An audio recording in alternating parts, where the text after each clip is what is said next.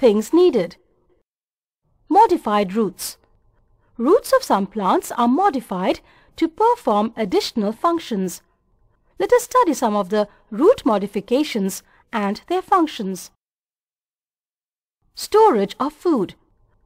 In plants like carrot, turnip, radish, sweet potato and beet, the roots are swollen. These are called storage roots. Additional support. If we look at a banyan tree, we can see rope-like growths hanging down from its bigger branches. Some of these growths are long, thick, and penetrate into the ground. These rope-like growths are called prop roots. These prop roots act like pillars and provide additional support to the heavy, spreading branches of the banyan tree. Fixation of nitrogen. Plants like peas, beans, groundnuts, moong, and urad have small swellings on the roots, which are called root nodules. These nodules contain rhizobium bacteria that can fix atmospheric nitrogen in the soil and thus make the soil fertile. Plants that contain root nodules are called leguminous plants. Breathing roots.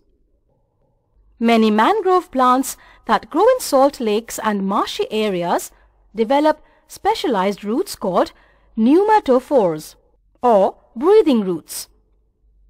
For the purpose of breathing, such roots grow vertically upwards from the underground roots of the plant and come out of the water or marsh. Each root contains numerous pores for exchange of gases. The shoot system. It is the main part of a plant that grows above the soil. It consists of the stem, leaves, flowers, and fruits. The small outgrowths on the stem of a plant are called buds.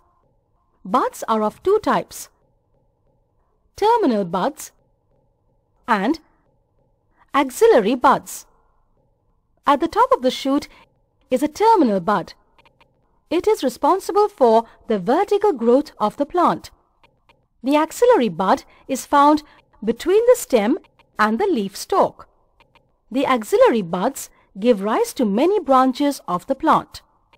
The part of a stem where a leaf arises is called node, and the region of stem between the two adjacent nodes is called internode. Functions of the stem. The main functions of the stem are: support.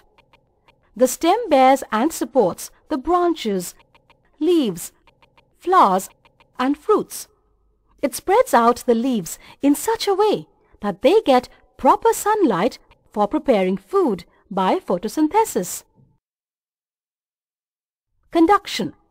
The stem helps in the conduction of water and mineral salts absorbed by the roots of the plant.